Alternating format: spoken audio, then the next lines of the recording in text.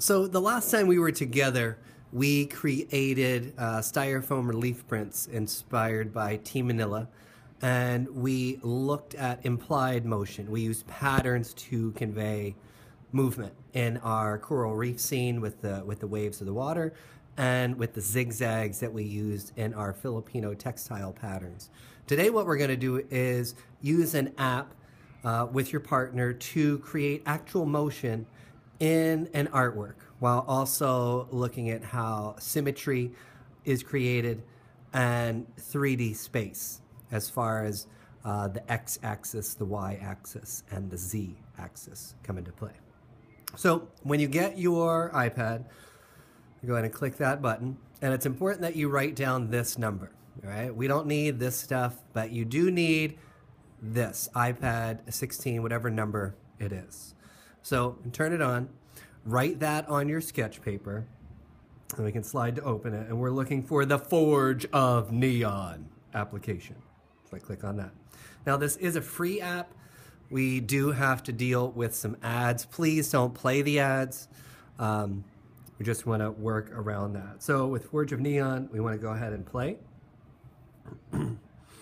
So now it's a black screen, but if I tap it, it gives me color choices. So I could pick any one of those colors. It also gives me a selection of brushes. So if I click on that, there's a variety of brushes I can use. For the sake of starting, I'm going to choose the single dot. All right, we can work on the X, Y, and Z axis. I'm going to work with Y. All right, and then we have the points of reference for symmetry. It could be any one of those. I'm going to use 8 to start with. And you can deal with the exposure, how bright things are, how they glow, so forth. So once that's set, you got your color that you want to start with, you'll hit done. Now, what we have to do is really just draw one side of the image, and it creates it. All right? And you're going to see that the movement is already part of the application. So that has 8 points of reference. If I want to go in then and change color, hit done, I can go ahead and add more inside there. Right? And again, you'll notice that I'm only really dragging on one side. Whenever it does this, the computer does the other.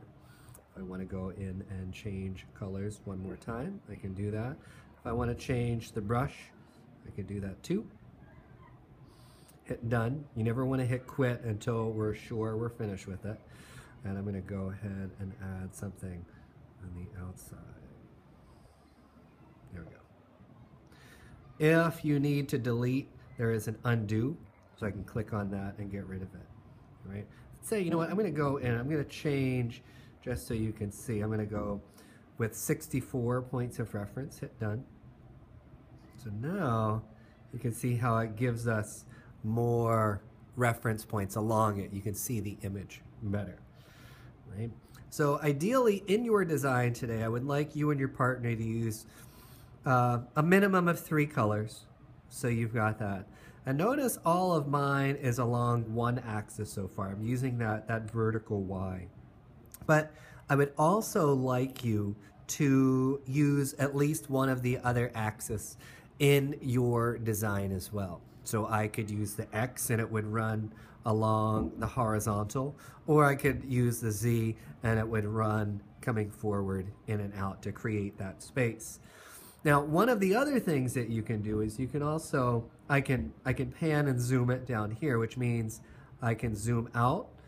And by doing that then, I can add more to my design. So if I wanted to go out and create another ring, I could do that. If I want to go up, I can do that as well. All right. Now, if I click on that, that's pan zoom. If I hit this, it says rotate. And using 2 fingers, notice how I use 2 fingers to zoom in and out, I can rotate it so we can actually look at our design in different ways. All right, using those 2 fingers to kind of steer it, which is pretty rad. You can now get a sense of what your design would look from multiple angles. It allows you to see that whole shape. Now, If you want to continue to add to it, you can. All right, I'm going to flip mine completely upside down. I'm going to go to pan and zoom. I'm going to select another color, but I'm going to go in and change the axis. So I picked X. It's going to run the design horizontally now. If I want to change the shape, the brush, I can. So I do that. And so now where I start it, you can see how it's going to run off of that design. I don't like that. I'm going to go ahead. I thought I changed the color and I didn't. I want to be able to see that again. So you can see how that's bringing it off. I'm going to rotate that so I can see the horizontal axis a little better.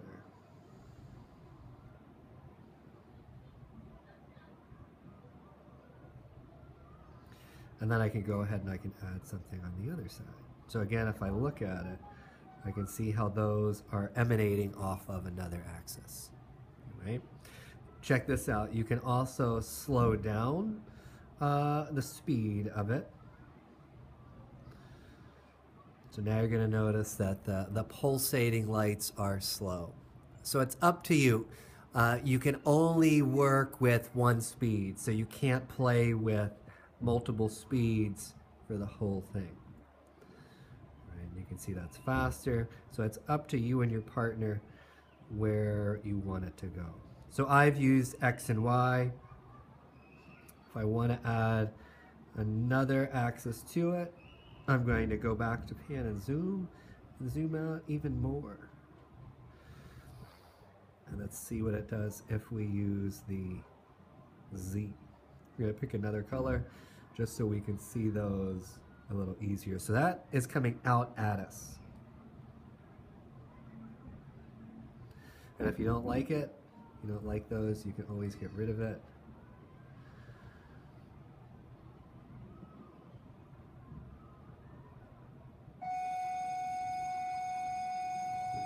So again, we could rotate it and see what that looks like from different angles. All right. Once you and your partner have it, you've used at least 2 of the axes. You have at least 3 colors. You're satisfied with the speed and the color.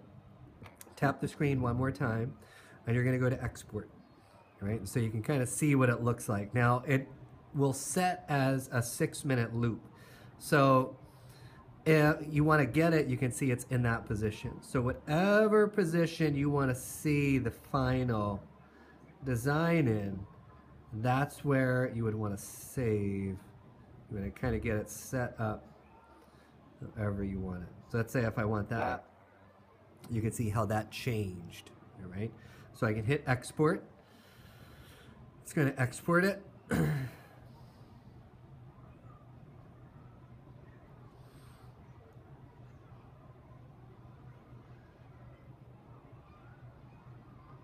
And now it's saved it to your photos. So we will get an ad here.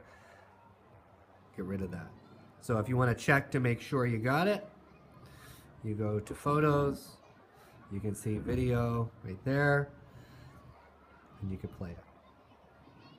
And we've got it. And what I will do then is I'm going to email these files to your teachers, and you could share them with each other in class. Here's another one that was done the other day. So you could see that. So this was built primarily just on that one axis. And that's it. So you're looking for 3 colors, 2 axes, save it as a movie, and then I'll be selecting examples of this movie to show as part of a film festival with Celebration of Art at the end of the year. So good luck. Work well with your partner. Have fun and learn about symmetry, 3D space, and movement.